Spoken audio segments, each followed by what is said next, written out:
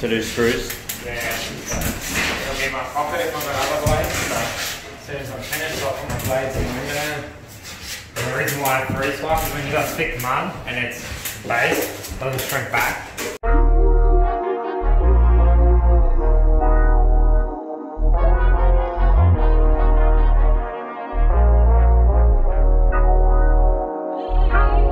Sometimes if you two swipe, that little bubble there won't shrink back, so you'll later have to scrape that off. Yep. Instead, if you just free swipe, it stops it. Like it goes underneath just, so you don't have to scrape it.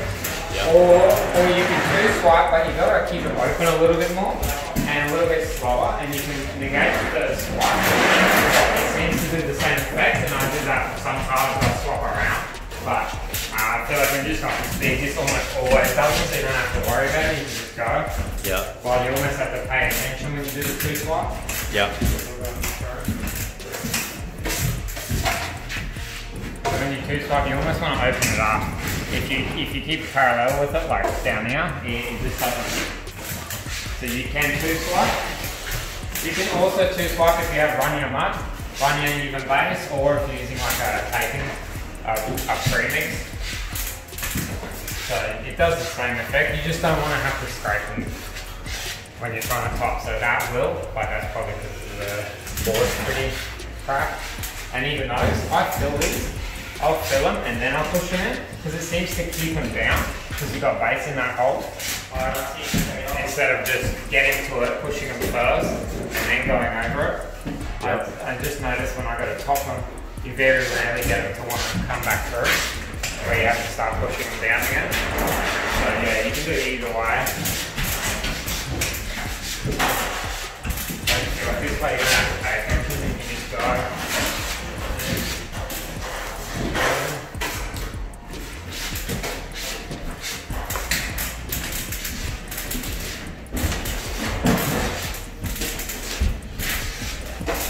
The trick is, if they miss the timber, instead of having to pull it out, because they missed it, you can actually just dip it well into the board, and then when you fill it, it's not going to come back out.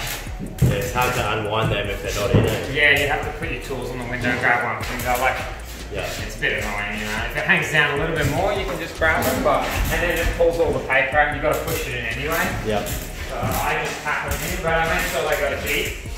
But enough that you're not completely destroying the paper. It's just like dinting it. And because we use base as well, it doesn't really matter because the stuff goes rock hard. And get in there. You're not having fun up here.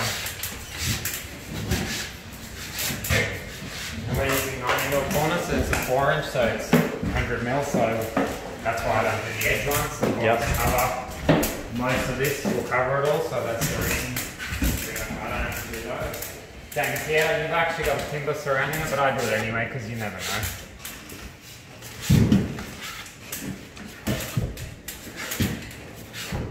Next stuff up here, so I'll have to take that later.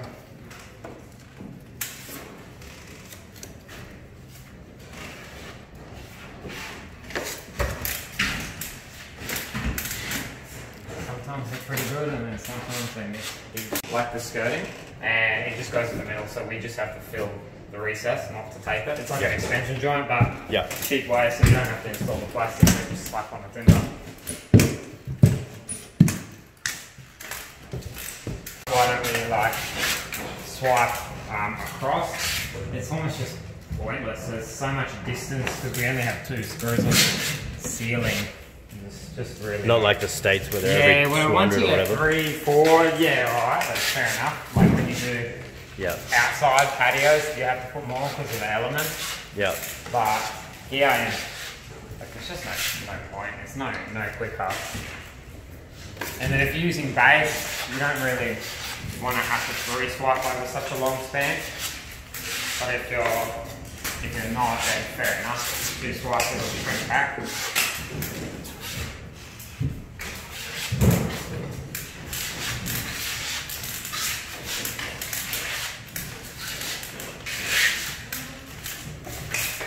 And it's easier for the new guys to learn. just to finish a small little 6-inch round. Yeah. Compared to then trying to learn that and then making sure there's enough mud on it. Like you could just get them to do plenty more coats and it won't matter, but here in Australia, everyone seems to like the single screws. Even builders and I don't know why, but you should really just be sending it all the way back down to flat anyway, so yeah. it doesn't really matter what you do as long as it's flat. I think someone commented on one of your ceilings you did, where you replaced the ceiling, it was glossy tiles, and they commented about how big your screws are. Yeah, I made a joke the other day. Yeah, but it's not like it matters because it's just popping and it's such an easy thing to stand. Yeah, I did a bathroom ceiling the other day and I topped a screw with like a 10-inch or something. Yeah, like if you don't have the 4-inch, you're not going to go for 10-inch screws. Nah. What's the matter? Especially such a small ceiling. Now, if you were to do like a massive job, then if you're not sending your work, the person sending it's not going to like you. But yeah. Even if sending your own, you won't want to send it 10 inches wide. But it was what, like 10 screws. Do you use a bow sander when you do that sort of stuff? Depends. Like a small bathroom ceiling, nah. But maybe a garage. Anything more than a garage, we will. Yeah. If you hook it up to a vacuum.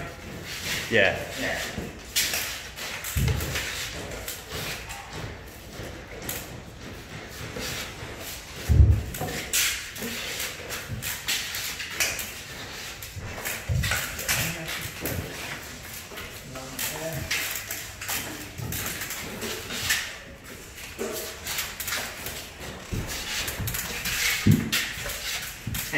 And you keep your first stain, if you're going to finish it like most of the people here in Australia, you base them with 4, 3, whatever, 2-inch. But you almost, a 4 is good because if you got like multiple or like big damages you want to build, a 3 and 2 is sometimes just too small. And then you finish it with a 6-inch. So as long as you're keeping the stain within the 4 inches, you'll cover your other stain with a 6-inch. So.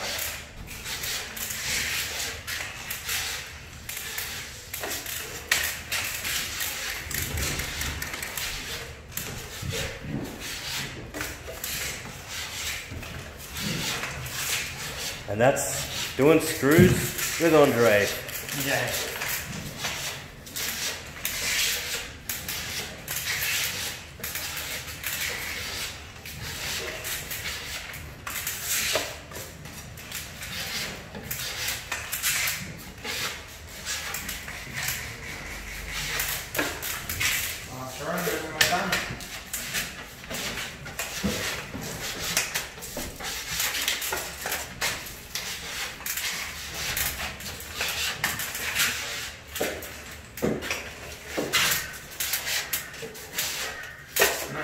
My apprentice does the rest of them for the rest of the day. I don't have to do any more.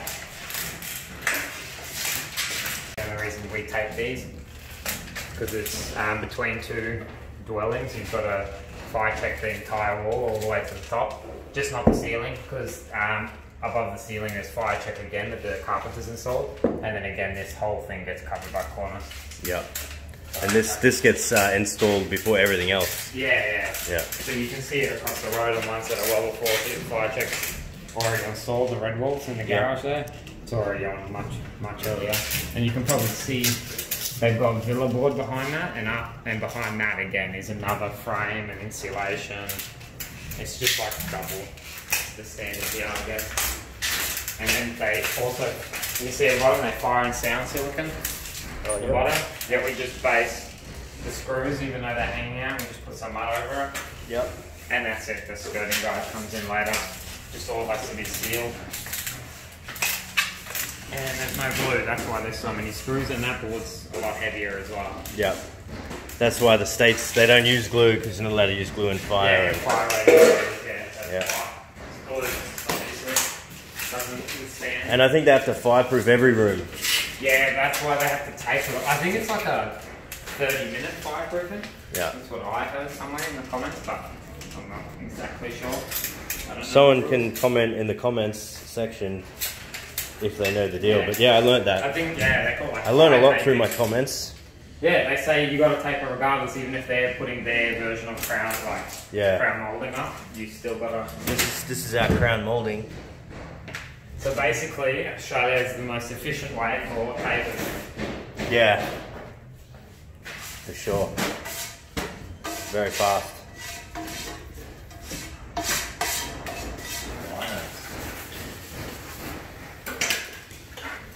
Oh, what do we got here? New video alert. It's my new toy. Full review coming up. This is my new toy. Unboxing. Been using it for about a week now. Milwaukee, get in touch with DJ. Yeah, give me free shit.